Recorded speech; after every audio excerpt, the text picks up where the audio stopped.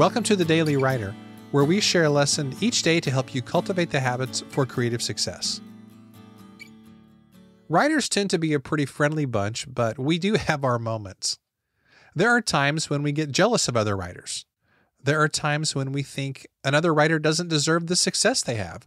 There are times, let's admit it, when we secretly enjoy it when another writer's book bombs, because then we don't feel so bad about ourselves. Well, it shouldn't be this way, of course, but in our worst moments, we sometimes act like little children who just want to tear other people down. Benjamin Franklin was known as a man who got a lot of things done because of his relationships and his network.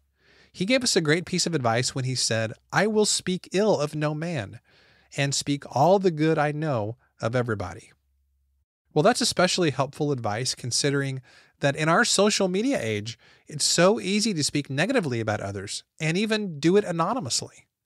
We would do well to commit to never speaking negatively about other writers, even if we secretly think they're a hack or they haven't really earned their success.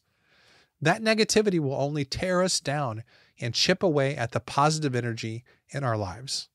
Ben Franklin died well over 200 years ago, but his advice for writers is surprisingly modern. Thanks so much for listening to today's episode. For more, you can visit us at dailywriterlife.com. Thanks, and I'll see you tomorrow.